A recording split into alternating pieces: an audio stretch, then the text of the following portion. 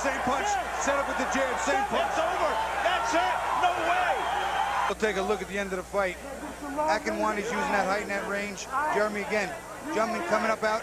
That right hand, he just doesn't block it. He comes right down the middle, right inside his left hand, which was up, right inside it, clean, right on the jaw. Well, Jay Williams certainly fights with bad intentions, but he was careless. Here's another look at it. You see that right hand just went right inside his, he missed it. Just completely missed the block it, right on the chin, and he was in trouble.